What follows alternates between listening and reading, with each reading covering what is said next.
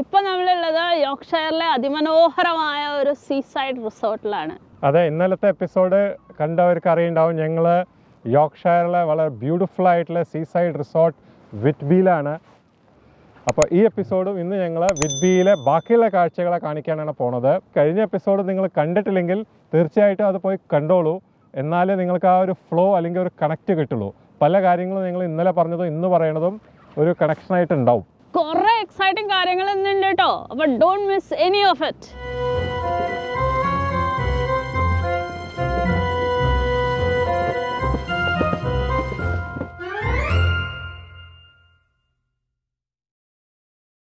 വിറ്റ്ബിയിലെ one of the most famous personality captain James കുക്കാണ്. എല്ലാവരും അദ്ദേഹത്തിനെ കുറിച്ച് കേട്ടിട്ടുണ്ടാവും. Captain cook explorer. Australia, New Zealand തുടങ്ങിയ സ്ഥലങ്ങളിലേക്കുള്ള സീ റൂട്ട് കണ്ടുപിടിച്ച ആളാണ്.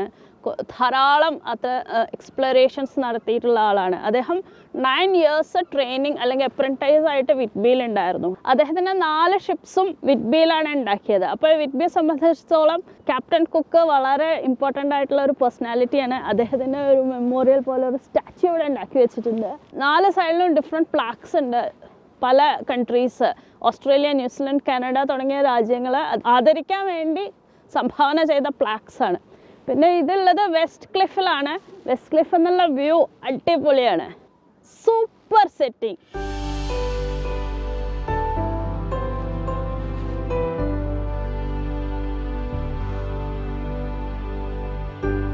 അടിപൊളി സ്ഥലമല്ലേ, ബ്യൂട്ടിഫുൾ. ഇന്നലത്തെ എപ്പിസോഡ് കണ്ടവർക്ക് മനസ്സിലാവും. നമ്മൾ ആക്ച്വലി അങ്ങടാണ് പോയത്.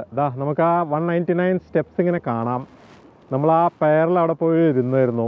ആ ബിൽഡിങ്സിൻ്റെ പിന്നിലാണ് ആ മാർക്കറ്റൊക്കെ. പിന്നെ ആ സ്റ്റെപ്സ് കയറി നമ്മളിതാ വിറ്റ്ബി അബേയിലേക്ക് പോയി. അപ്പുറത്ത് സെൻറ്റ് മേരീസ് ചർച്ച് ഉണ്ട്. അത് ആ ക്ലിഫാണ്. ഇത് നമ്മൾ വെസ്റ്റ് ക്ലിഫിലാണ്. ആ 2 ക്ലിഫിൻ്റെ ഇടയിൽ കൂടെ ഈ നദി ഈ വിറ്റ്ബി ടൗണിന് 2ആയിട്ട് ഒഴുകുന്നു. ഇപ്പുറത്തതാ കടൽ. ബ്യൂട്ടിഫുൾ സെറ്റിംഗ് ആണ്. അപ്പോൾ ഇന്നലത്തെ എപ്പിസോഡ് കണ്ടിട്ടില്ലെങ്കിൽ തീർച്ചയായിട്ടും ആ എപ്പിസോഡ് കാണും. ഞങ്ങൾ ആ സൈഡിലുള്ള എക്സ്പീരിയൻസ് നിങ്ങൾക്ക് കാണാം.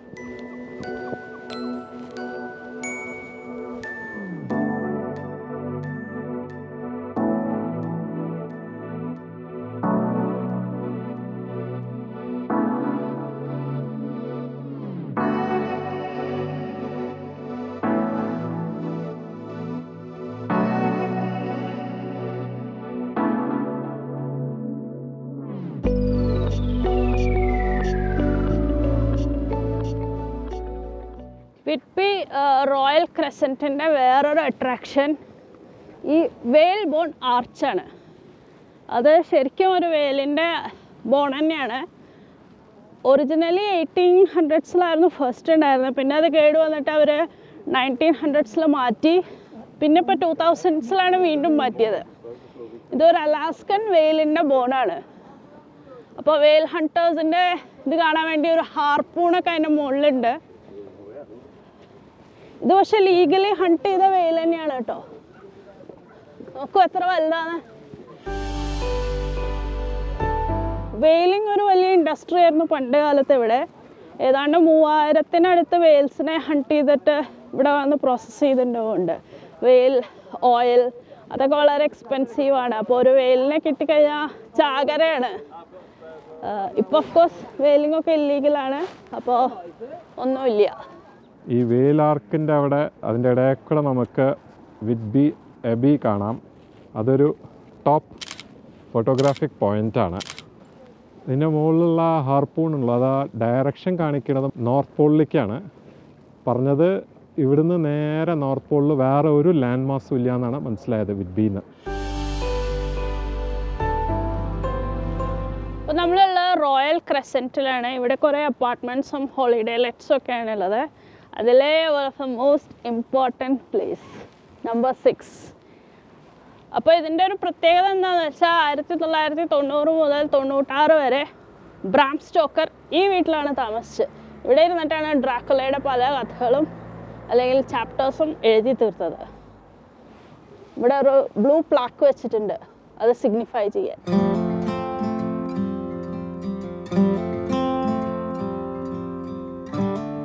എന്താ ഇവിടെ ഇങ്ങനെ ഇരിക്കണേ?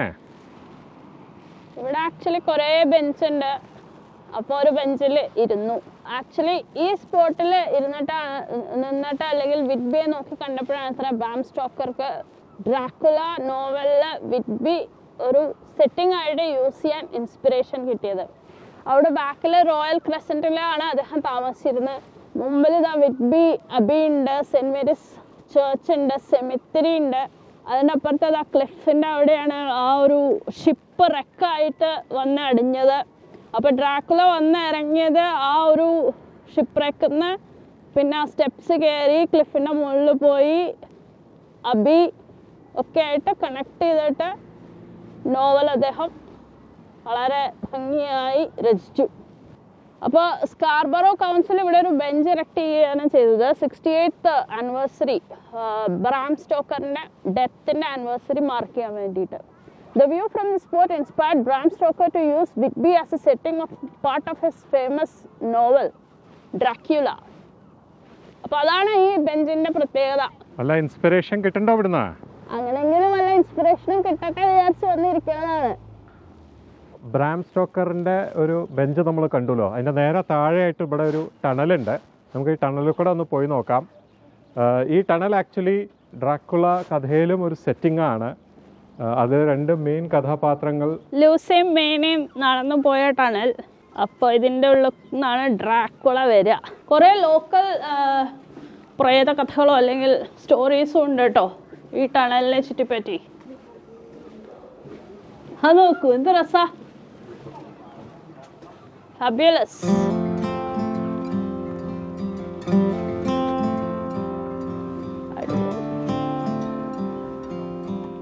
ഒരു ക്ലിഫ് ആയതുകൊണ്ട് അവരിങ്ങനെ കുറേ വഴികളാണ്, ഓരോ ടെറസ് പോലെ. നല്ല രസമാട്ടോ ഈ സിറ്റിയുടെ ഒരു ആർക്കിടെക്ചറാണ്.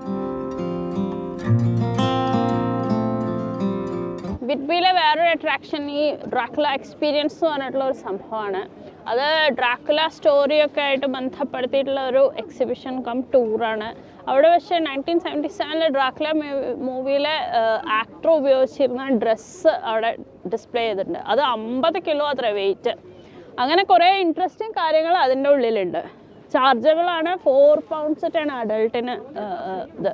ഞങ്ങൾക്ക് പക്ഷേ സമയം ഉണ്ടായില്ല, അതുകൊണ്ട് അകത്ത് പോകാൻ പറ്റിയില്ല. പക്ഷെ ഞങ്ങൾ വേറൊരു ഇൻട്രസ്റ്റിംഗ് കാര്യം ചെയ്തു കഴിഞ്ഞ ദിവസം രാത്രിയിൽ. ഗോസ്റ്റ് വാക്ക് ടൂർ അങ്ങനെ ഒരു സംഭവം ചെയ്തു. അപ്പോൾ നിങ്ങൾ അതൊന്ന് കണ്ടു നോക്കൂ എങ്ങനെയുണ്ട് അത്. യൂറോപ്പിലെ പല സിറ്റീസിലും ഈവൻ UK-യിലും പോപ്പുലർ ആയിട്ടുള്ള ഒരു സംഭവമാണ് നൈറ്റ് ടൈം വാക്സ്. അത് കുറച്ച് ഇങ്ങനെ ഒരു സ്കേരി വാക്സ്, ടണൽ ക്രോളിങ് അങ്ങനെയൊക്കെ പറഞ്ഞിട്ടുള്ള പേരുകളിൽ പ്രസിദ്ധമാണ്. അപ്പോൾ ഞങ്ങൾ പല സ്ഥലത്ത് പോകുമ്പോഴും കണ്ടിട്ടുണ്ട് ഗോസ്റ്റ് വാക്ക് എന്നൊക്കെ പറഞ്ഞിട്ട് സ്കേറി തീംഡ് ആയിട്ടുള്ള വാക്സ് ചെയ്യണം എന്നൊക്കെ ആഗ്രഹം ഉണ്ടായിരുന്നു. പക്ഷേ ഇതുവരെ നടന്നിട്ടില്ല. പക്ഷെ ഇവിടെ വിറ്റ്ബിയിലെത്തിയപ്പോൾ ഒരു ഗോസ്റ്റ് വാക്കിംഗ് ടൂർ എന്ന് പറഞ്ഞിട്ട് ഒരു സംഭവം കണ്ടു. അപ്പോൾ അത് ചെയ്യാൻ വേണ്ടി വന്നിരിക്കുകയാണ്. കൗണ്ട് ഡ്രാക്കുലയായിട്ട് അസോസിയേറ്റഡ് ആയിട്ട് അല്ലെങ്കിൽ ആ കഥയൊക്കെ ചേർത്തിണക്കിക്കൊണ്ടിട്ടുള്ള ഒരു തീംഡ് വാക്കാണെന്നാണ് മനസ്സിലായത്. The head rolled down the gutter, the blood pouring from the nose and the ears, the eyeballs popped out the sockets, rolled down the cheeks. He came in early August. Thank you. Thank you. It was nice. അങ്ങനെ ഏകദേശം 1.5 മണിക്കൂറിന് നമ്മുടെ ghost വാക്ക് tour കഴിഞ്ഞു. രസമായിരുന്നു, നല്ല interesting ആയിട്ട് അത് അവതരിപ്പിച്ചു. ഇടയിൽ ജംപ് സ്കെയർ ചെയ്തിട്ടും. പക്ഷെ ഭയങ്കര സ്കെയറി അങ്ങനത്തെ ഇതൊന്നുമില്ല കേട്ടോ, ആൾക്കാർ വന്ന് പേടിപ്പിക്കാതൊന്നുമില്ല. പക്ഷെ ഇവിടുത്തെ പോപ്പുലർ ഗോസ്റ്റ് സ്റ്റോറീസിനെ അയാളുടേതായ രീതിയിൽ അവതരിപ്പിച്ചതൊന്നും ഇൻട്രസ്റ്റിംഗ്. ശരിക്കും നല്ലൊരു എക്സ്പീരിയൻസ് ആയി.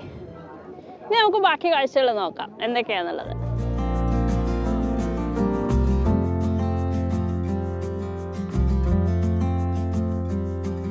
വിറ്റ്ബി ഒരു കോസ്റ്റൽ ടൗണാണ്. ഫിഷിങ്ങും അതിൻ്റെ ബന്ധപ്പെട്ട കുറേ കാര്യങ്ങൾ ഇവിടെ ഉണ്ട്. അപ്പോൾ അത് കാരണം ഇവിടുത്തെ ഫിഷ് ഫുഡും ഭയങ്കര പോപ്പുലറാണ്. ഇവിടുത്തെ ഫിഷ് ആൻഡ് ചിപ്പ് ഇംഗ്ലണ്ടിലെ ഒരു നാഷണൽ ഫുഡാന്ന് പറയാം. പക്ഷേ വിറ്റ്ബിയിലെ ഫിഷ് ആൻഡ് ചിപ്സ് ഭയങ്കര പോപ്പുലറാണ്. ഇവിടുത്തെ 2-3 റെസ്റ്റോറൻറ്റ്സിന് best fish and chip shop എന്നുള്ള അംഗീകാരം കിട്ടിയിട്ടുണ്ട്. അപ്പോൾ അങ്ങനത്തെ ഒരു ഷോപ്പാണ് മുമ്പിൽ, മാക്പൈ കഫേ. അപ്പോൾ എന്തായാലും ലഞ്ച് നമുക്ക് വല്ലതും അവിടുന്ന് ആവാമെന്നാണ് വിചാരിക്കുന്നത്.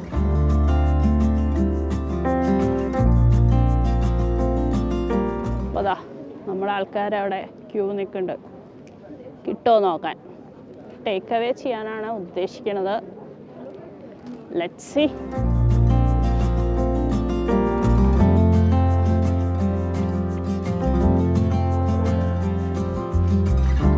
ഇതപ്പോൾ അങ്ങനെ മാക്പൈസ് കഫേയുടെ ഫേമസ് ഫിഷ് ആൻഡ് ചിപ്പ് ഇങ്ങനെ കഴിച്ചുകൊണ്ടിരിക്കുകയാണ്. ഞങ്ങൾ കോഡ് ആൻഡ് ചിപ്സാണ് ഓർഡർ ചെയ്തത്. സംഭവം നല്ല അടിപൊളിയായിട്ടുണ്ട്, നല്ല ടേസ്റ്റ് ആയിട്ടുണ്ട്. പ്രിപ്പറേഷൻ്റെ സ്റ്റൈല് നന്നായിട്ടുണ്ട്. Very good. നല്ലൊരു ഓപ്ഷനാണ് ഇവിടെ വന്നു കഴിഞ്ഞാൽ. നന്നായിട്ട് വെന്തിട്ടുണ്ട്, നല്ല ടേസ്റ്റ് വരുന്നുണ്ട് ഫിഷിൻ്റെ. എന്നാൽ അത് വേറല്ലേ ഇനി.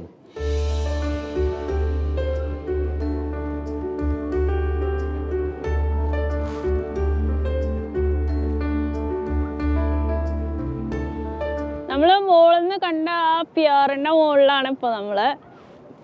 ഈ സൈഡിൽ ഈസ്റ്റ് ക്ലിഫ്, ആ സൈഡിൽ വെസ്റ്റ് ക്ലിഫ്. അടിപൊളി കാഴ്ചകൾ. ഇപ്പുറത്തെ ബാക്കിലാണെന്ന് വെച്ചാൽ ടൗണ് നല്ല സ്ലൈറ്റ് കാണുന്നുണ്ട്. സൺ സെറ്റ് ചെയ്യണ സമയമായി. അപ്പോൾ നല്ലൊരു ആംബിയൻസാണ് ഇപ്പോൾ ഇവിടെ. കുറച്ച് ദൂരമുണ്ട് പിയറിൻ്റെ അറ്റത്തെത്താൻ. നമ്മൾക്ക് പോയി നോക്കാം. എത്ര ദൂരം പോകാൻ പറ്റുമോ അറിയില്ല. അവിടെ ആക്ച്വലി ഒരു ബീച്ച് ഉണ്ട് കേട്ടോ, പക്ഷേ നമ്മൾ ഇറങ്ങണില്ല. ഒന്നാമത് തണുപ്പാണ്, പിന്നെ ഇനി ബീച്ചിലേക്ക് കൂടി ഇറങ്ങാൻ നിന്ന് കഴിഞ്ഞാൽ സമയം വൈകും. അപ്പം എന്തായാലും പിയറിൻ്റെ അറ്റത്ത് പോയി നോക്കാം.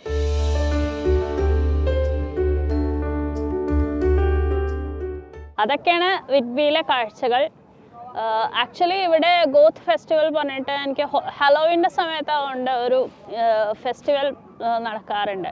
അപ്പോൾ അത് കാണാൻ വരണമെന്നുണ്ട്. അത്രയും ഒരു എൻചാൻറ്റിങ് ടൗൺ ആയിട്ടാണ് വിറ്റ്ബി എനിക്ക് അനുഭവപ്പെട്ടത്. എനിക്ക് ആക്ച്വലി എൻ്റെ എക്സ്പെക്റ്റേഷനെക്കാട്ടിലും ശരിക്കും എക്സീഡ് ചെയ്തൊരു സ്ഥലമാണ്. കാരണം നമ്മളിങ്ങനെ വരുമ്പോൾ കുറേ റിസർച്ചും നോക്കിയിട്ടും കണ്ടിട്ടൊക്കെയാണ് വരിക പലതും. പക്ഷേ അതിനെക്കാട്ടിലൊക്കെ സീരിയസ്ലി അടിപൊളിയായിട്ടുള്ളൊരു സ്ഥലമാണ്. It demands couple of days. ആ സിറ്റിയുടെ ആ ലാൻഡ്സ്കേപ്പും സ്ഥലവും ഹിസ്റ്ററിയും കൾച്ചറും പിന്നെ ഓഫ് കോഴ്സ് ഡ്രാക്കുളയുടെ ആ ഒരു ബാക്ക്ഗ്രൗണ്ടും എല്ലാം കൊണ്ടും ഐ തിങ്ക് പറ്റിയൊരിതാണ്. ഒരു കാര്യം നിങ്ങൾ കവർ ചെയ്യാത്തത്, ഇവിടെ ഫെറി ക്രൂസസ് ഉണ്ട്. നമുക്ക് ഡേ ട്രിപ്പോ അല്ലെങ്കിൽ 2 hour ട്രിപ്പ്, 1 hour ട്രിപ്പ് പോലെ അതൊക്കെ എടുക്കാം. അപ്പോൾ ശരിക്കും ഒരു കംപ്ലീറ്റ് പാക്കേജായിട്ട് നമുക്ക് ഇവിടെ വന്നാൽ ചെയ്യാൻ പറ്റുന്ന കാര്യങ്ങളുണ്ട്. അതുകൊണ്ട് തന്നെ സമ്മർ ടൈമിൽ ഏറ്റവും അധികം സോർട്ട് ഔട്ട് പ്ലേസാണ് വിറ്റ്ബി. നല്ല തിരക്കാവും ഇവിടെ. ഇതിപ്പോൾ ഓഫ് സീസൺ ആയതുകൊണ്ട് വലിയ തിരക്കൊന്നുമില്ല. ഇവിടെ അക്കോമഡേഷനൊക്കെ കിട്ടി. എന്നാൽ പോലും ഇവിടെ തിരക്കുണ്ട് കമ്പാരിറ്റീവ്ലി.